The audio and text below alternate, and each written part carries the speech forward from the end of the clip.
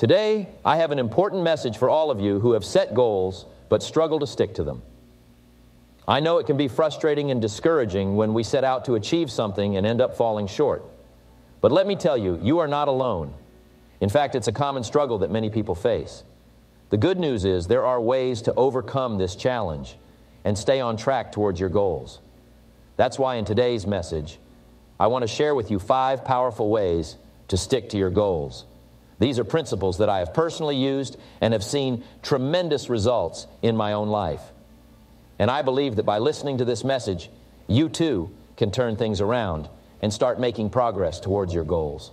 So, if you're ready to learn how to stay committed and focused on your goals, then keep watching. Because I am confident that these 5 ways will help you overcome any obstacles and achieve the success you desire. Let's get started. Starting with number 5. As we continue on our journey of personal development, it is important to remember that the path to success is not always easy. It requires hard work, dedication, and most importantly, a positive and persistent mindset. So, what exactly does it mean to stay positive and persistent? It means having an unwavering belief in yourself and your abilities, even when faced with challenges and setbacks. It means choosing to see the glass as half full instead of half empty. It means never giving up, no matter how many times you may stumble or fall. My friends, I can tell you from personal experience that staying positive and persistent is not always easy. In fact, it can be one of the most difficult things to do when faced with adversity. But I can also tell you that it is absolutely crucial for achieving your goals and living a fulfilling life. Let me share with you a story about a young man named John. John had a dream of becoming a successful entrepreneur and creating a better life for himself and his family. He had a clear vision of what he wanted to achieve and had set specific goals to get there. However, as John began his journey, he faced numerous challenges and obstacles. He was met with rejection, failure, and even criticism from those around him. It would have been easy for John to give up and let go of his dreams. But instead, he chose to stay positive and persistent. Every time he faced a setback, he reminded himself of his ultimate goal and why he was doing what he was doing. He surrounded himself with positive and supportive people who believed in him and his vision. And most importantly, he never gave up. He persisted through the tough times, and eventually, his hard work paid off. Today, John is a successful entrepreneur, living the life he had always dreamed of. My friends, this is the power of staying positive and persistent. It is what separates those who achieve their goals from those who give up. So how can we cultivate this mindset and make it a part of our daily lives? The first step is to focus on the positive. It is easy to get caught up in negativity and dwell on our failures and shortcomings. But I urge you to shift your focus to the good things in your life. Take a moment each day to reflect on what you are grateful for and celebrate your small wins. This will help to keep your spirits high and your mindset positive. The second step is to surround yourself with positive and supportive people. As the saying goes, you are the average of the 5 people you spend the most time with. So choose your circle wisely. Surround yourself with people who believe in you and your goals, and who will lift you up when you are feeling down. And remember, it is okay to distance yourself from those who bring negativity into your life. The third step is to practice self-care. Taking care of your physical, mental, and emotional well-being is crucial for staying positive and persistent. Make time for activities that bring you joy and help you relax. Exercise regularly and fuel your body with nutritious food. And most importantly, be kind to yourself. We all make mistakes, but it is important to forgive ourselves and keep moving forward. The fourth step is to reframe your thoughts. Instead of seeing challenges as roadblocks, see them as opportunities for growth and learning. When faced with a setback, ask yourself, What can I learn from this? And how can I use this experience to become better? By reframing your thoughts, you can turn any negative situation into a positive one. And finally, the fifth step is to never give up. As I mentioned earlier, success is not a straight path. It is filled with ups and downs, twists and turns. But if you stay positive and persistent, you will eventually reach your destination.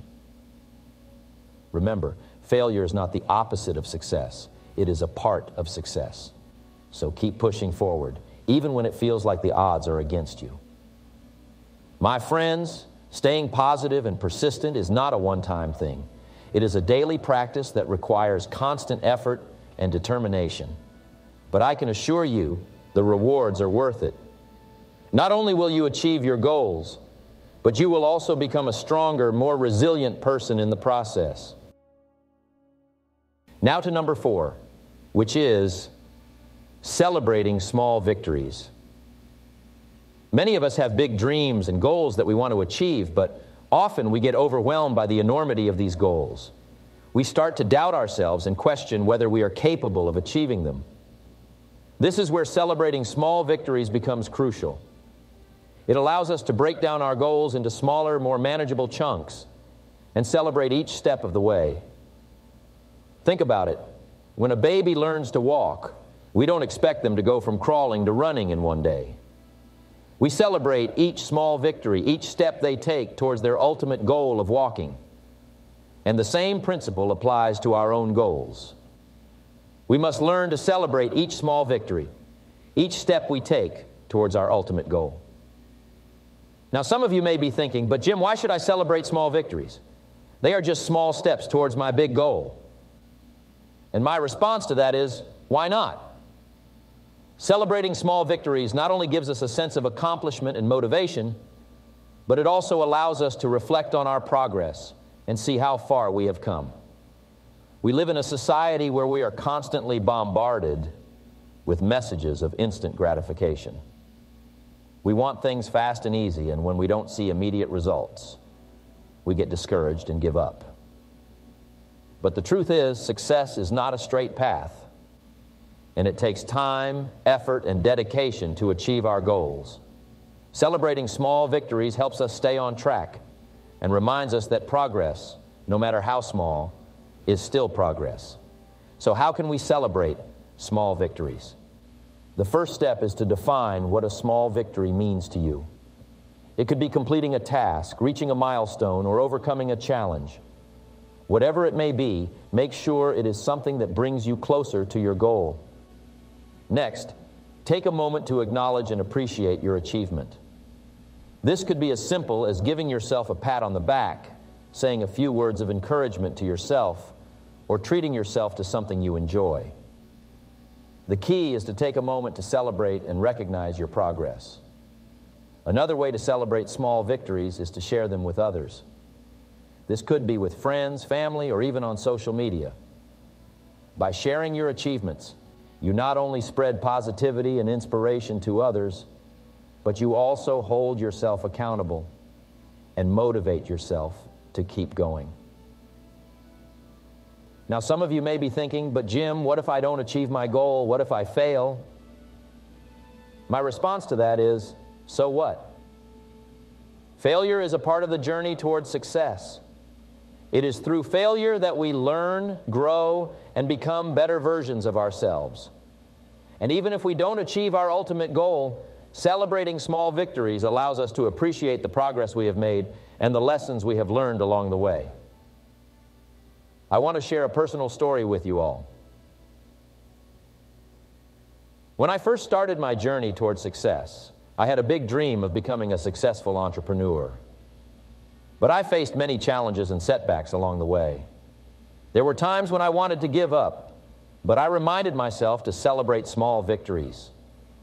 Every time I closed a deal, every time I received positive feedback from a client, and every time I learned something new, I celebrated.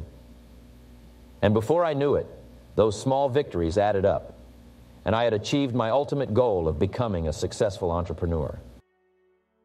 Now to number 3, which is staying accountable. Accountability is the glue that holds our goals and dreams together. It is the fuel that keeps us going when the going gets tough. Without accountability, our goals are just mere wishes, floating in the wind with no direction or purpose. But with accountability, our goals become a reality, and our dreams become our destiny. So what exactly does it mean to stay accountable? Simply put, it means taking responsibility for our actions and being answerable to ourselves and others for the outcomes. It means setting clear and measurable goals, creating a plan of action, and consistently tracking our progress towards those goals. It means being honest with ourselves and acknowledging when we fall short and taking the necessary steps to get back on track. Now let me ask you this. How many times have you set a goal for yourself only to give up on it a few weeks or months later?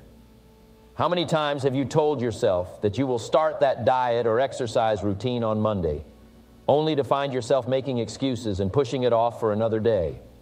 How many times have you promised yourself that you will save more money or spend more time with your loved ones, only to let life get in the way? We have all been there.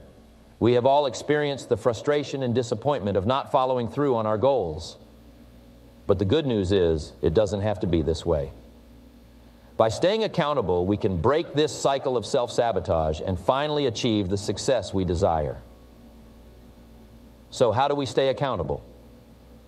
The first step is to set clear and specific goals. Many of us have a general idea of what we want to achieve, but we fail to define it in concrete terms.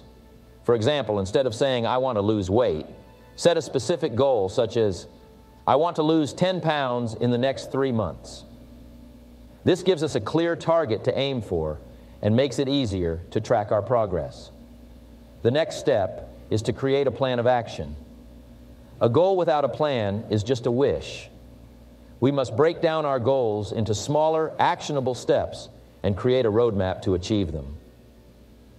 This not only helps us stay focused, but it also gives us a sense of direction and purpose. But having a plan is not enough. We must also consistently track our progress towards our goals. This means setting aside time each week to review our actions and see if we are on track. If we are falling behind, we must take the necessary steps to get back on track. And if we are making progress, we must celebrate our wins and use that momentum to keep moving forward. Now here's where accountability comes into play. It's easy to make excuses and let ourselves off the hook when we are the only ones holding ourselves accountable. But when we involve others in our journey, it becomes much harder to give up. This is where an accountability partner or a support group can be incredibly beneficial.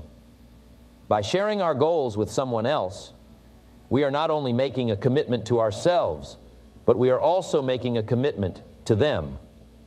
And when we have someone else holding us accountable, we are more likely to follow through on our actions and stay on track. Another powerful way to stay accountable is to publicly declare our goals. This could mean sharing our goals on social media or with our friends and family. When we make our goals public, we are not only holding ourselves accountable, but we are also inviting others to support us and hold us accountable as well. But perhaps the most crucial aspect of staying accountable is being honest with ourselves.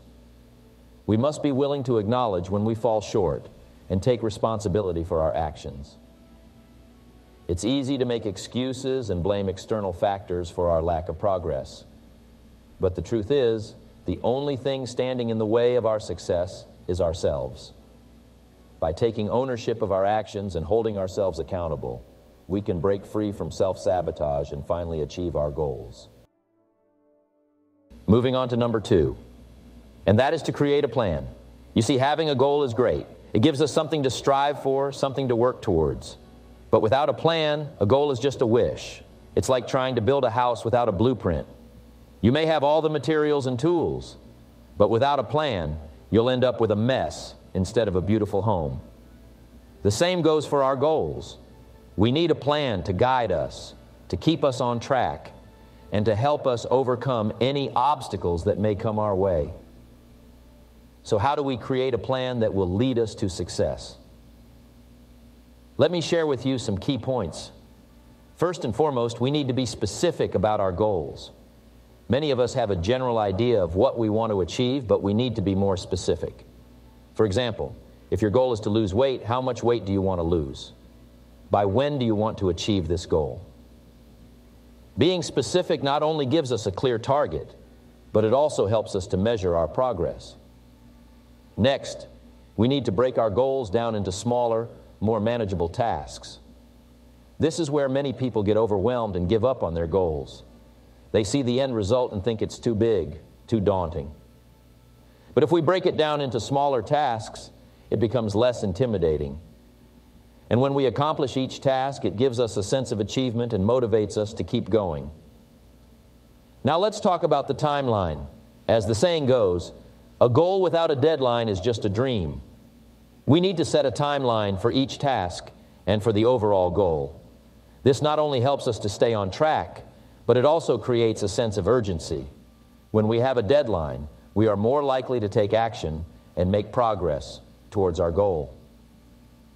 Another important aspect of creating a plan is to anticipate any potential obstacles. We all know that life can throw us curveballs, but if we have already thought about potential challenges and have a plan to overcome them, we are less likely to get derailed from our goals.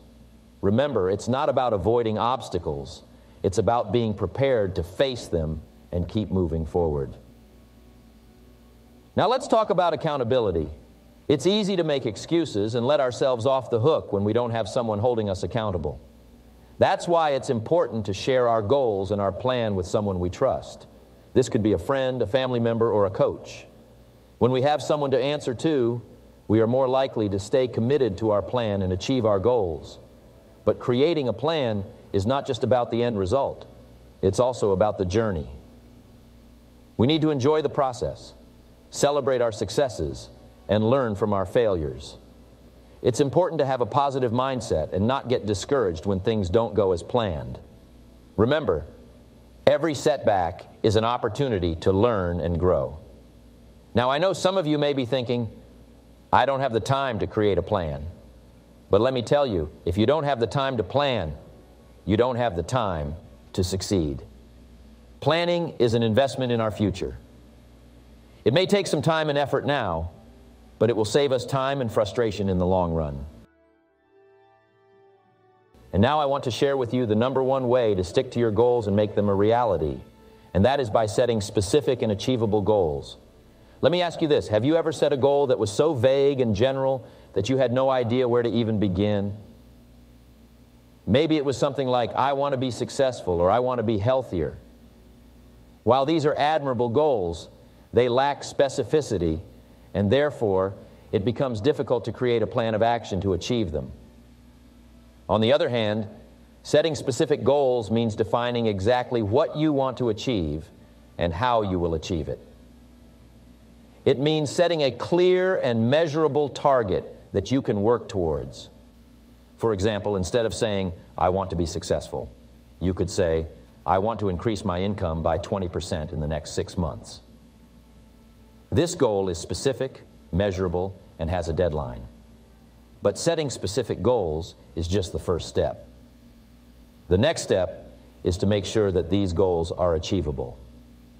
Now, I am not saying that you should limit yourself or set small goals. In fact, I believe in dreaming big and setting audacious goals. But at the same time, we must be realistic and consider our current circumstances and resources. For instance, if your goal is to become a millionaire in a year, but you are currently struggling to make ends meet, then that goal may not be achievable in such a short time frame. However, if you break it down into smaller, achievable goals, such as increasing your income by 10% each month, it becomes more realistic and attainable. Setting achievable goals not only helps us stay motivated, but it also allows us to experience small wins along the way. These wins serve as fuel for our motivation and keep us on track towards our ultimate goal. Now, I want to share with you a powerful technique that will help you set specific and achievable goals. It is called the SMART goal setting method. SMART stands for specific, measurable, achievable, relevant, and time-bound. Let's break it down. Specific means defining exactly what you want to achieve. Measurable means setting a target that can be quantified or measured. Achievable means setting a goal that is within your reach. Relevant means setting a goal that aligns with your values and priorities. And lastly, time-bound means setting a deadline to achieve your goal. By using the SMART method, you can turn your vague and general goals into specific and achievable ones. Let's take the example of wanting to be healthier. Using the SMART method, we can turn it into, I want to lose 10 pounds in the next 3 months by exercising 3 times a week and following a balanced diet. This goal is specific, measurable, achievable, relevant, and time-bound. But setting specific and achievable goals is just the first step. The real challenge lies in sticking to these goals and seeing them through to the end. And this is where many of us struggle. We get excited about setting goals, but when it comes to taking action, we often fall short. So how can we stay committed and motivated to our goals? The answer is simple: by creating a plan of action. You see, setting goals is not enough. We must also have a plan in place to achieve them. And this plan should include specific actions that we will take to move towards our goal. For example, if your goal is to increase your income by 20% in the next 6 months, your plan of action may include actions such as networking, taking on additional projects, or learning new skills. By having a plan in place, you are setting yourself up for success and increasing your chances of achieving your goals. But even with a plan, there will be times when we face challenges and setbacks. And this is where the power of perseverance comes in. We must be willing to push through the tough times and stay committed to our goals. Remember, success is not a straight line. It is filled with ups and downs. But it is our determination and perseverance that will ultimately lead us to our desired destination. So, my friends, I urge you to set specific and achievable goals, create a plan of action, and persevere through the challenges. And I promise you, you will see your goals become a reality. Thank you.